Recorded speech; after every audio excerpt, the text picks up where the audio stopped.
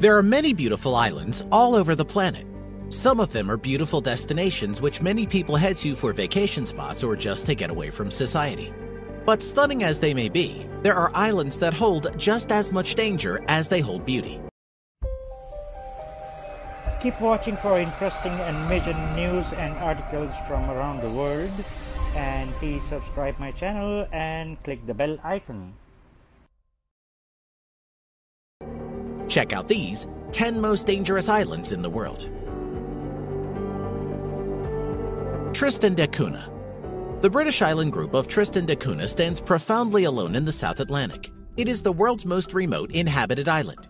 It is so precariously occupied that when a volcanic vent erupted in 1961, the whole population was evacuated to England. However, today, Tristan da Cunha, which lies midway between Africa and South America, has a population of only 265 people. Tristan da Cunha's only settlement, Edinburgh of the Seven Seas, is built on the flat below the 6,765-foot volcano Queen Mary's Peak.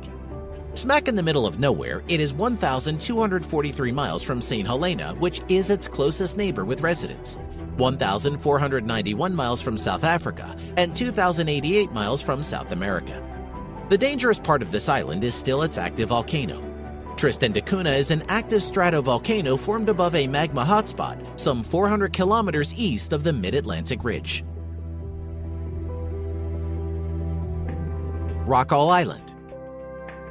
Don't be embarrassed if you've never heard of Rockall. Most people haven't. It's probably because Rockall is one of the most desolate, despairing places on Earth. This tiny island is constantly buffeted by 34-knot winds and pummeled by 30-foot and occasionally higher ocean swells. Rockall is the eroded core of an extinct volcano that is 52 million years old, and it is 248 miles from the nearest land. Except for a few small animals and seabirds, gannets, kittiwakes, and the occasional pigeon and puffin, no one lives there. With no fresh water or vegetation, Rockall is uninhabitable. Rockall is said to have been mistaken for an iceberg, a sailing ship, a whale, and a submarine. An armed merchant cruiser, thinking it was an enemy vessel, warned it to surrender in the First World War before opening fire. Bear Island.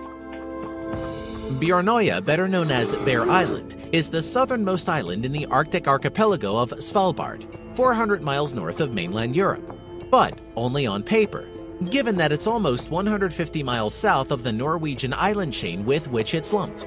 It's been a nature reserve since 2002 and has a lively history of failed occupation. Hard to believe for a place of barren cliffs and near-zero precipitation. But these are not what makes the island dangerous. Organic toxins, specifically PCBs, have been found in high concentrations in biological samples from Bear Island, especially in Arctic char of the freshwater lake Elasjon. It is more well known that the Soviet nuclear submarine Komsomolets sank on April 7, 1989, about 100 nautical miles southwest of Bear Island. Leakage of radioactive material from the reactor of the submarine and the nuclear warheads it carried currently poses a problem, and severe pollution of the surrounding waters remains possible. Ramree Island.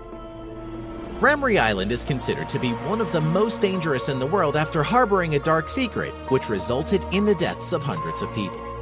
The island off the coast of Burma was a big part of World War II, with some battles taking place within it. In 1945, British soldiers drove Japanese fighters off the main part of the island into the dense mangrove forests. What no one realized was that they are home to an unknown but large number of saltwater crocodiles, which are known for being an animal most likely to eat a human. According to historical interviews, anywhere between 500 to 1,000 retreating Japanese soldiers were devoured by a large infestation of saltwater crocodiles as the troops entered the marshes and mangroves that surround Ramree. Only around 20 of the men emerged to be captured by the pursuing forces. The survivors immediately began spewing tales of reptilian monsters. Farallon Islands. Named for the Spanish farallón, meaning rocky pillar jutting from the sea, the Farallones was called the Devil's Teeth by sailors in the 1850s for their ragged profile and treacherous shores, the cause of many a shipwreck. But that is not the only danger here. The sea around the Farallon Islands off the coast of San Francisco was used as a dumping site for radioactive waste. An estimated 47,500 55-gallon steel drums were discarded here, but their exact location and the risk they pose to the environment is unclear. It is also believed that attempting to remove them would cause more damage than leaving them untouched. There is also an extensive elephant seal population, which attracts scores of great white sharks. Hashima Island. Located 15 kilometers from Nagasaki, is reputed to be a tourism heaven on Earth. However, it contains the graves of hundreds of Chinese. Hashima Island could once claim the title of the most densely populated spot on the planet. The thousands of Japanese workers, as well as forced laborers from China and Korea who toiled in the island's deep mine shafts during World War II, are long gone. At its peak, more than 5,000 people worked and lived within the seawall that encircles the small island. The mines were closed in 1974 and the island was abandoned. Most of the massive concrete buildings are still standing though, which gives this island the aura of a floating ghost town or an old battleship. It's become a destination for adventurers, and it was turned into an evil villain's lair in the James Bond film Skyfall. The Great Pacific Garbage Patch is the world's largest collection of floating trash and, for whatever reasons aside from human stupidity, is the most famous. It lies between Hawaii and California and is often described as being larger than Texas, even though it contains not a square foot of surface on which to stand. It also cannot be seen from space, as is often claimed.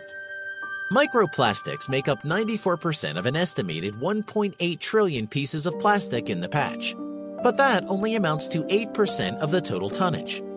As it turns out, of the 79,000 metric tons of plastic in the patch, most of it is abandoned fishing gear, 46% of it, not plastic bottles or packaging drawing headlines today. An estimated 100,000 marine animals are strangled, suffocated, or injured by plastics every year. Saba Island. The island of Saba rises majestically from clear azure waters, stretching its summit to caress the clouds. It is like no other Caribbean destination. Untouched by the quickening pace of the modern world, an island caught within a moment. This Caribbean island in the Lesser Antilles chain is a special municipality of the Netherlands. Saba is primarily known for its diving, and it has a wealth of scuba and snorkel opportunities, rivaling those of much larger destinations. However, if you ever want to visit, make sure it's during the winter. According to the website of the Caribbean Hurricane Network, the tiny island of Saba has been hit by more severe hurricanes in the last 150 years than any other in the region, including by 15 Category 3 storms and 7 Category 5s. Miyake-jima, Japan. About 160 kilometers south of Tokyo is the town of Miyake-jima, sitting at the base of the volcano that shares its name. This town is covered with a cloud of harmful sulfur dioxide gas spewed into the air by volcanic eruptions. The area's cold and heavy weather systems make it worse. Dealing with the sulfur dioxide constantly pumped into the air is one of the consequences for those living in Miyake-jima. To live there, you must carry a gas mask at all times. If the air quality gets bad enough, the town turns into a masked extraterrestrial-looking crowd of people who look as though they are attending the same themed costume party. The year 2000 was a particularly awful year on the island, so bad that it was shut down and inhabitants had to be evacuated. The Island of the Dolls, Mexico. The Island of the Dolls, or in Spanish, La Isla de las Muñecas, is one really creepy spot. The island, which is fairly close to Mexico City, is overflowing with dolls hanging from trees. Myths abound about the island. Legends say that a young girl drowned there, the man who found her later finding a doll floating where the girl had been.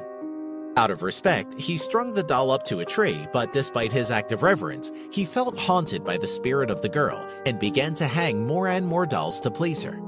There are hundreds of dolls there today, many of which have severed limbs or are decapitated or mutilated in some way. The effect of these lifeless figures swaying in the breeze is understandably macabre, and unsettling stories are plentiful. We hope you enjoyed our video. Let us know in the comments which one you think is the most dangerous. And if you like the video, click the subscribe button and you'll be notified when we release a new one. We appreciate you and want to thank you for watching.